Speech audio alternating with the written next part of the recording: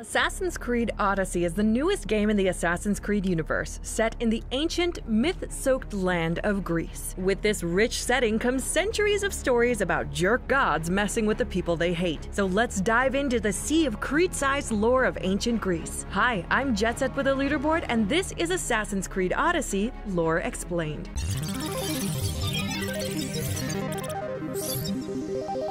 We'll be looking at the real-world myths that the game's developers drew inspiration from, as well as how those myths were translated into the game itself. For starters, Cassandra, with a K, is one of the main characters in Assassin's Creed Odyssey. She's a Misthios, a legendary mercenary who wields the powerful spear of Leonidas. She's also the grandchild of King Leonidas, former emissary kicker and 12-pack ab haver. Misthios is a Greek word that means hired worker. It can also refer to a mercenary. The name Cassandra itself has mythological connections as well. Cassandra with a C was the daughter of King Priam of Troy. She was the most beautiful of Priam's daughters, and the god Apollo fell in love with her. Cassandra wasn't interested in Apollo, so he tried to buy her affection by giving her the power of prophecy. Cassandra took the power, but told Apollo to take a hike. The one thing you should never do is tell a lovesick god to take a hike. Apollo let her keep her foresight, but made it so no one would ever believe her visions. So she got a preview of a little thing called the Trojan War, but was helpless to stop it. Apollo sure was a swell guy. But let's get back to that awesome spear of Leonidas. The spear Cassandra uses is made by the Isu, the gods of the Assassin's Creed universe, and was broken at Leonidas' death. Fun fact, the spear is the first time players can wield an Isu artifact through the whole main game. It grants its wielder special powers that can really come in handy in battle, so it's no wonder Cassandra keeps it close at hand. Similarly, the historical Leonidas would have used a spear as part of his hoplite weapons. A hoplite is the most common type of soldier in a Greek city-state's army. In Athens, all men between 18 and 20 were required to serve in the army, especially in the 4th century BC. In Sparta, all men over 20 were part of a permanent professional army, and in the 5th century, all citizens had to take arms to defend their city. One of the Spartans' most popular weapons was the spear, also called a dori or doru. The spear was an important part of the strategy that helped the Greeks make a showing at Thermopylae. The long spears helped the Greeks compete with the Persians' superior numbers. Speaking of offense, the Spartan kick is a battle technique you can use in the game, a famous and super cool ancient move from ancient times. Or is it? Famous old historian Herodotus tells an interesting version of the Persian War. In Herodotus' version of the tale, Darius, Xerxes' father, sends messengers to Athens and Sparta. In Athens, the messenger is thrown into the pit of punishment, which sounds metal as hell. But in Sparta, they were actually just thrown into an old boring well. Still pretty metal, though.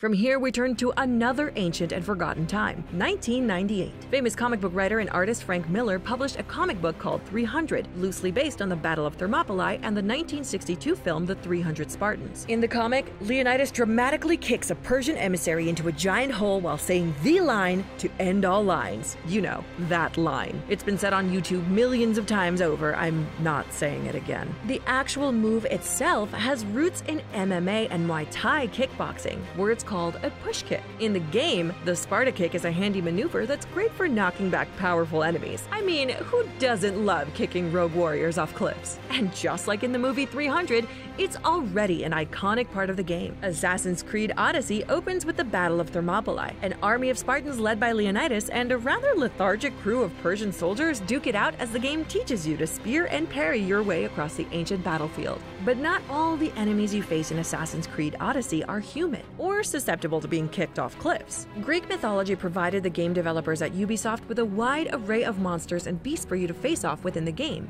One of the most well-known in Greek mythology is the Minotaur. This Minotaur is revered by the people of Leto, a city on the island of Crete. They built a shrine to the creature which attracts visitors from all over. You also encounter a violent Cretan bull in the game. You know, just a regular, not half man, all bull.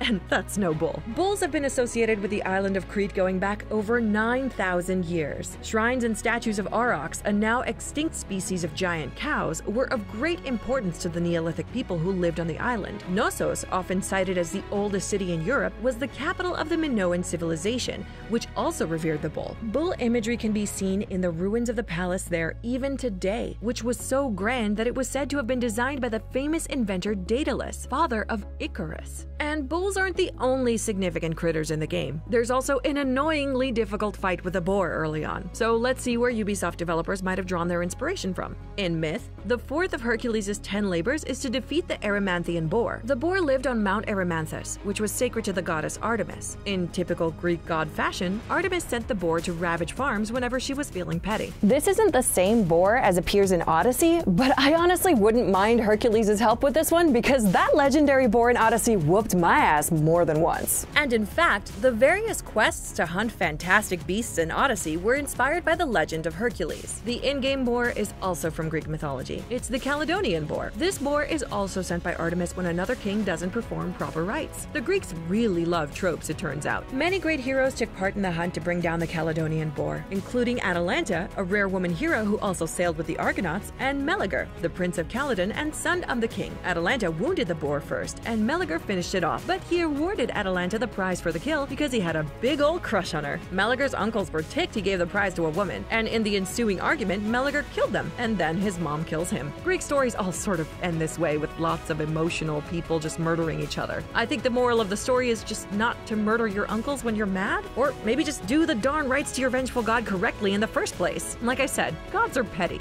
My first few battles with the boar in Odyssey ended pretty much the same way, but instead of Meleager and his family getting slaughtered, I got taken out by the boar's rampaging piglets. Seems fitting considering the boar was pretty much trained by Artemis to ruin people's days. Did you think we were done with the vengeful petty god stuff? Not even close! Another creature you fight in the game is Medusa. The monster you fight is not the original Medusa, but an NPC who has been turned into a monster. In many versions of the myth, Medusa was born a beautiful girl, unlike all her siblings who were monsters. She was turned into a monster by Athena for doing it with Poseidon in Athena's temple. Geez, Poseidon sure gets around. Not only did she have snakes for hair and turn people into stone, but she also had bronze hands and wings of gold. Medusa developed a reputation for being impossible to kill. So when a wicked king was trying to get rid of the hero Perseus, he asks Perseus to bring him Medusa's head. The hero uses a very shiny shield as a mirror to avoid looking at the monster directly and cuts off her head. Out of Medusa's neck come her children, one of whom is Pegasus, the flying horse. Perseus brings back Medusa's head and uses it to turn the evil king to stone, which is one way of getting rid of a boss you hate. Good news for your in-game encounter with Medusa, she is killable.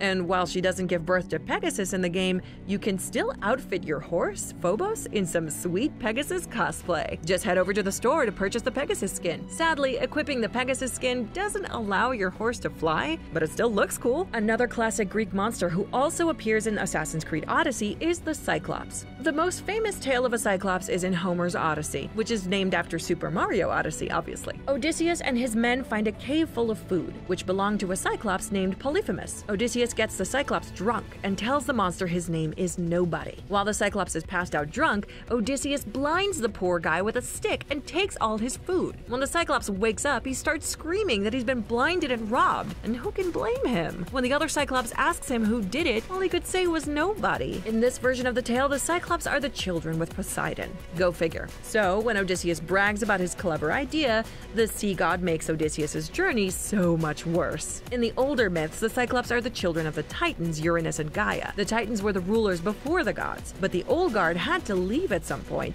and the Olympians end up killing the Titans in a grand war. So, to visualize the weird ancient Greek family tree, think of the Cyclops as the gods' cousins, sort of. They were the helpers of the blacksmith god Hephaestus, and when the volcano Mount Etna would rumble and smoke, it was said to be that the Cyclops were at work. You can find a volcano in the game, and when you enter, Cassandra mentions Hephaestus, but we can't be certain that it's actually Mount Etna. And you won't find the Cyclops there either. The first Cyclops you encounter in Odyssey is a little smarter than his mythical counterpart. He's a gang leader who threatens Cassandra. He has just one eye, which Cassandra is always threatening to gouge out, hence his name. But you can find another full-on monstrous lumbering Cyclops later in the game. Like every fight with a one-eyed baddie, just go for the eye to take down this mythical giant. We've covered some myths, but Assassin's Creed is all about historical fiction. Remember in high school when you learned all about ancient Greece?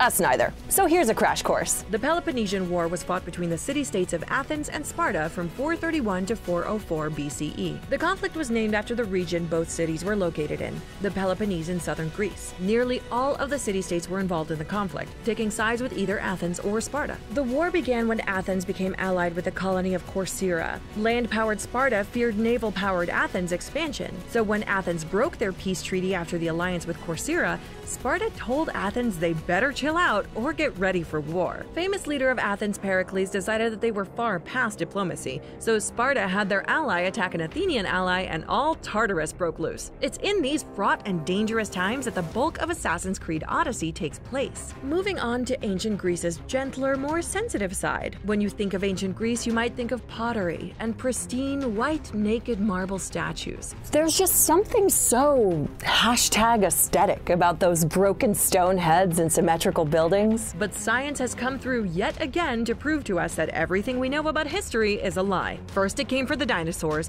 then Pluto, and now the sculpture wing at the Metropolitan Museum of Art. While the theory that ancient Greeks embraced color has been around for centuries, it was generally laughed at. That is, until recently, when ultraviolet light proved that those famous naked statues were once painted in bright colors with loud designs. And it wasn't just the statues. The temples and other buildings were also a riot of color. Another hidden yet fun tidbit, bronze statues appear with empty eye sockets because the eyes were made separately from the rest of it. They were exceedingly creepy. Now, how does all of this tie into Assassin's Creed Odyssey? When working on the environments for the game, the artist wanted to keep things as authentic and historically accurate as possible, which means out with the white and in with the wild rainbow color palette. So while you're visiting the Oracle at Delphi in the game, take a closer look at the architecture. Maybe stare into a statue's baby blues and watch it stare back at you. Both the sculptors and the game developers worked hard on those statues. Delphi was the location of an important shrine to Apollo. It was originally called Pytho,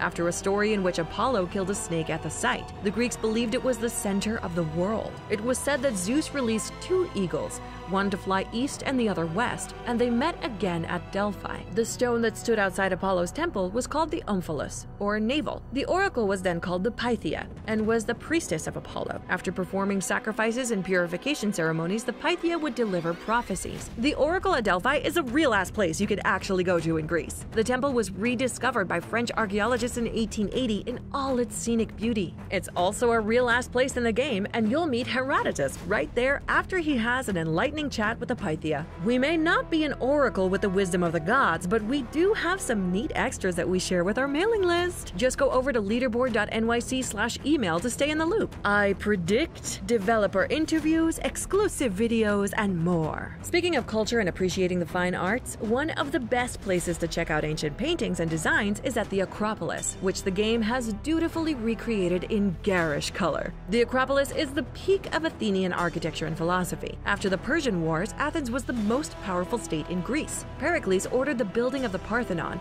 the most well-known building in the Acropolis. When you think of ancient Greece, you probably picture the Parthenon. The Parthenon is dedicated to Athena, the patron of Athens. You can't talk about the Parthenon without discussing Socrates. In Assassin's Creed Odyssey, you get the privilege of meeting the thinker himself, and taking side quests for him, of course. The two things everyone can agree about him was that he was very smart and very ugly. At least he's more remembered for his big brain instead of his face. He once visited the Oracle at Delphi, where he was told he was the wisest man ever. To prove it to himself, he went around to all the brainiest people in Athens and asked them questions to prove their wisdom. It turned out that they were all talk and actually knew next to nothing. Socrates was forced to conclude he was in fact the wisest person because he knew how much he didn't know.